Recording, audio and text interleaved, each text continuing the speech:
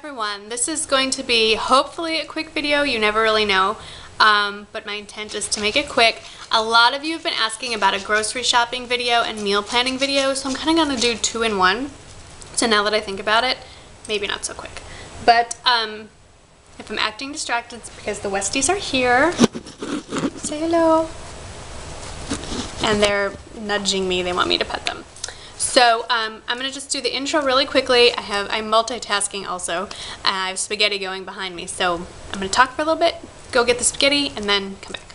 So grocery shopping and meal planning to me go hand in hand. If you don't have a plan in mind when you go to the grocery store, you are more likely to buy things you don't need, a lot of things you don't need, and then forget things that you do. So you're going to overspend, number one, and number two, you're then going to spend even more and waste time going back to the grocery store during the week to get things that you think that you need. So it's really important to make a plan. When I'm having a good week, I don't do this every week. I'm not perfect, obviously, but you know, I have my weeks where I am totally organized and on top of things, and then I have my weeks where I'm just kind of laissez-faire, and those are the weeks that tend to be more stressful in the long run. So I know that I do better when I have a plan. So the first thing I like to do is I pick the same day of the week to go grocery shopping. Usually it's Friday morning because we're home around on Saturdays. The kids are snacking on Saturdays. We're going to have a few meals at home. My husband's around, so I like to have a full house to start off the weekend. Kids have their friends over and whatnot. So what I like to do is either Thursday night or Friday morning right after I drop off the kids, I'll sit down and I'll look at the next week.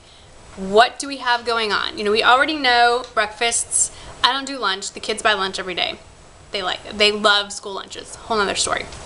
So if your budget allows for that, that's great. Gets me off the hook for lunches. Breakfasts are always the same at my house. My kids love one of two things: microwaved pancakes or toasted waffles with Nutella spread between them made into a sandwich. Or I'm sorry, the third thing would be bagel and cream cheese for my older son.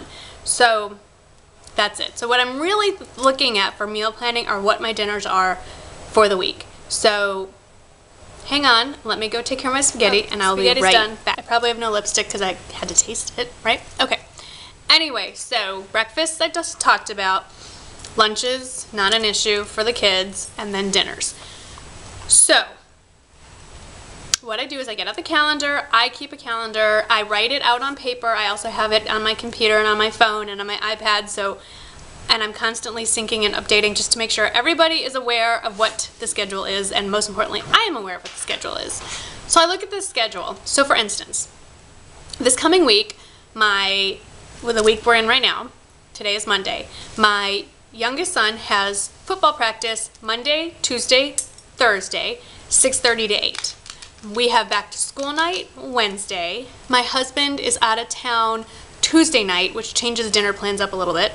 And so I have to plan. Basically, I know that I can't make dinner at 6 because we're out the door at 6:30. So we either have to eat super early or we're going to eat at 8 when we get home. So the meals that I plan, I like to plan what meal I'm going to serve every day. So I write down. So what I did was I sat down and I wrote. I don't know if you can see that.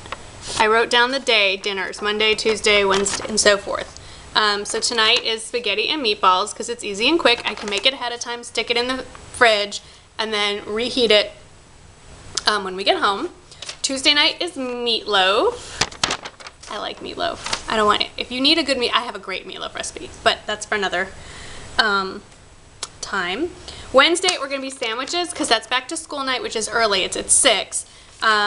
And then we get home at 7. So the kids want, I thought make it a little more fun. I got Subway type sandwich rolls and all the fixings that they wanted. I basically took their Subway order and then wrote what they wanted. They want turkey, roast beef, lettuce, spinach leaves, cheddar cheese, provolone. Okay. Thursday is taco night. I decided there. See, and then Friday, Shabbat dinner. So we're having lemon chicken, and then the pasta. I make a great pasta with diced up cherry tomatoes and lemon juice and olive oil. Okay. Anyway, so I have this. This comes in handy because now I will never be standing in front of the pantry going, it's 5:30. What am I making for dinner? So that takes a huge stress out of it. Then I have a second list. I have two secondary lists. This seems like a lot, but really when you start doing it, it's like, so I keep a pad of paper in the kitchen by the phone.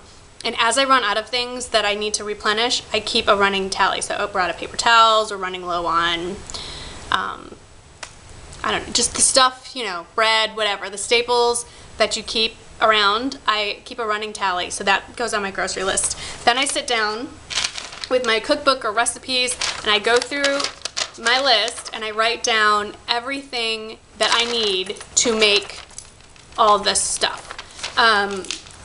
I think about what side dishes I want to make and I make sure I have all that. I check my pantry to make sure I really do have that vat of chicken broth or chicken stock in the pantry, or do I need to go buy more? Then, this is where things get anal and a little kooky. That could be it. If you want to just have that list all set up with the staples that you run out of, the stuff that you need. I also add to that list the stuff that I like to eat for lunch. I personally like to eat turkey sandwiches a lot, or tuna fish, or bagel and cream cheese with sliced tomatoes. So I make sure that I have those on my list too. Snacks that my husband wants, he makes sure to let me know what he wants. He'll write them down on the pad, things like that. Okay.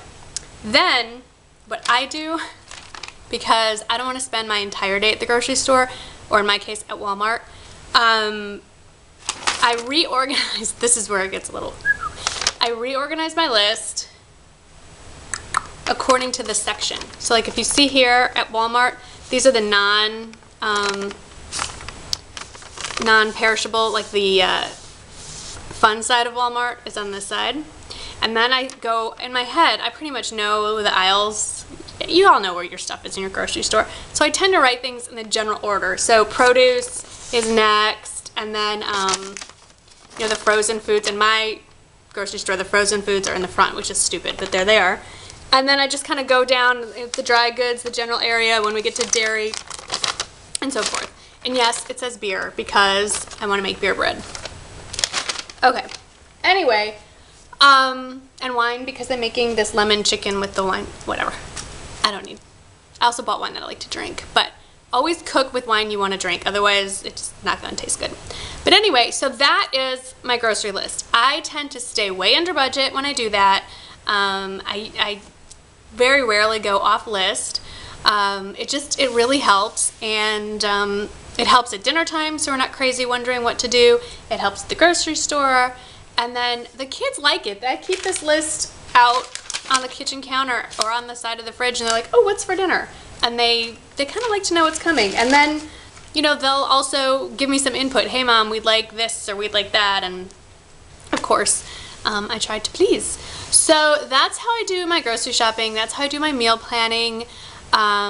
It helps to be organized. It takes a little time in the beginning, but it saves so much time as you go on. I know you're going to ask, how do I know how much money I need to spend? That's just something you kind of get used to doing. You see, if you just buy your usual stuff without going crazy, you can see it averages out. And for us, it averages out to about $150. I will say this week was like $220 because I added school supplies. I had a whole list of school supplies that wasn't on here. And I got sheets for our guests. We got a new guest bed, and I need new sheets because we don't have a bed that size, and that was like another $40 right there. So, you know, things like that. But sometimes I'll be less, sometimes I'll be more, but we found for us about $150 is good for us. Now, I will also add, I live in Texas. We do not have a tax on our food unless it's junk food. I buy a lot of generic versions, the Walmart version. If there's a Walmart version, I buy that instead of the name brand. I don't buy soda. I don't buy a lot of junk food. The stuff that gets really expensive, I don't usually buy. We don't eat that stuff.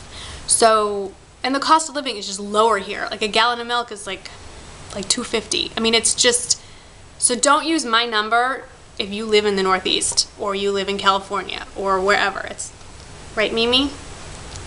She still has the flower in her hair. I did that tag on Saturday. It's now Monday. It's still there. Anyway, so that's it. I hope I covered everything. If you have any questions or want me to explain something more fully, if I missed something, please tell me. and or ask me, and I'll try my best to answer you, or if I feel like it needs a whole video on its own, I will do that too. I'm sorry I've neglected this channel. I kind of forget sometimes that it's there. Can't imagine why. I don't have anything else going on. Right, Mimi? Anyway, I'm gonna get the kids suited up. It's time for football soon, and I will see you all in the next video. Thank you so much for watching. Oh, some of you, I think, are Life with Gold Girl subscribers and are not aware that I have a main channel called MsGoldgirl that's all beauty related, and it's listed in the description box. Go check that one out. You might actually find that interesting too. And I will talk to you soon. Thanks for watching.